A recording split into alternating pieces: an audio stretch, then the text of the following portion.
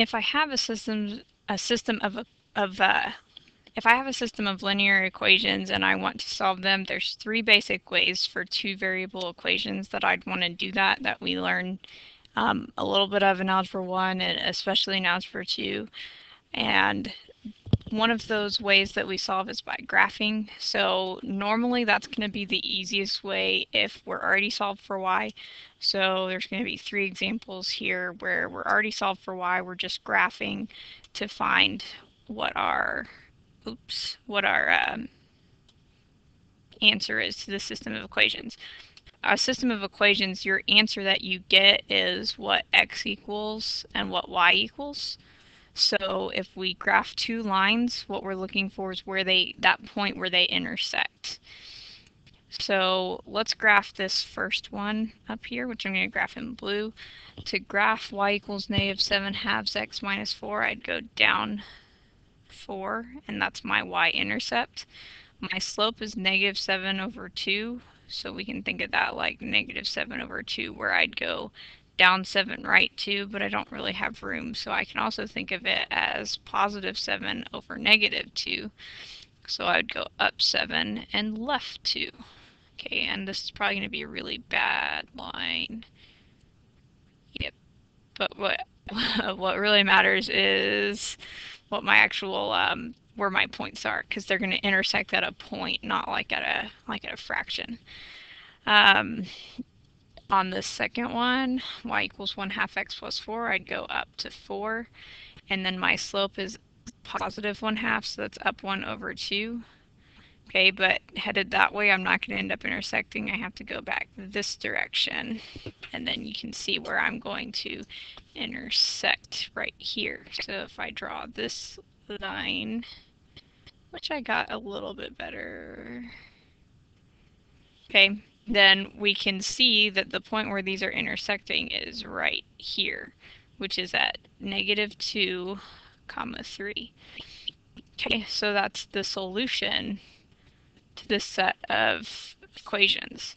I just had to graph each one, look at where they intersect, and then find that point for my answer. So on this problem, my graphing is the work, and this is my answer, this point. So you have to, if your teacher says solve by graphing, you have to show both of those. You can't just say, oh, I got this answer. They want you to graph it. So you need to make sure to have that graph. On the next one, let's graph these two lines. So I'm going to go down to 2. And then if I have -5 for the slope, that's either like -5 over +1 or +5 over -1. Okay, well, I can't really think of it the first way because I don't have room. So I'm going to go up 5 and left 1 to that point.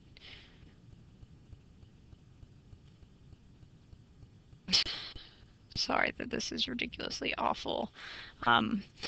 Straight line wise, I mean. Okay, so then the second one, I'd start at a +2, and then this is like -1x. So either I'm going down 1, right 1, or I'm going up 1, left 1. Well, down 1, right 1 isn't really going to help me out very much, but if I go up 1, left 1, there's my intersection.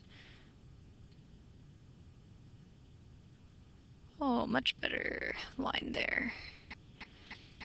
Okay, so the point where they intersect, which is my answer, is this right here.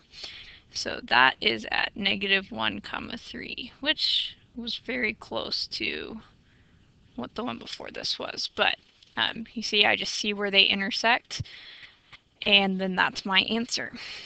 Now, on these systems of equations, there are special cases that we can have, which is going to come up in this one. Okay, if I have y-intercept of 1 and my slope is up 1/4, and then remember we can always go the opposite direction.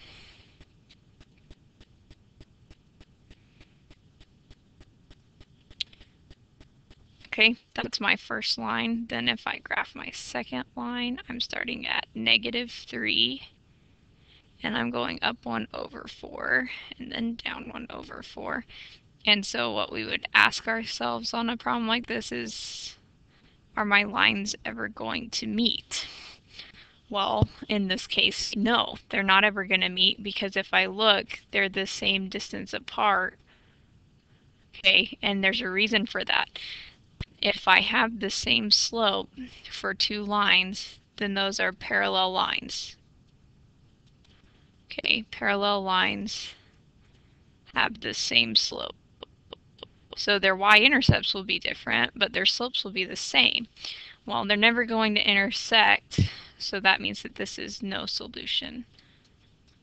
Okay, there isn't a solution to this problem because they're not going to intersect. If you were given a case like, just to edit this a little, 1/4 x plus 1 as your first equation, and then y equals 1/4 x plus 1 as your second equation. Now, they wouldn't actually do that. They'd give you something that you had to solve for y, but when you solve for y, you'd get the same thing. If they're the exact same equation and they ask you to graph it, well, those give you the same exact line, and the answer to that problem is not what I was about to write, is infinitely many solutions.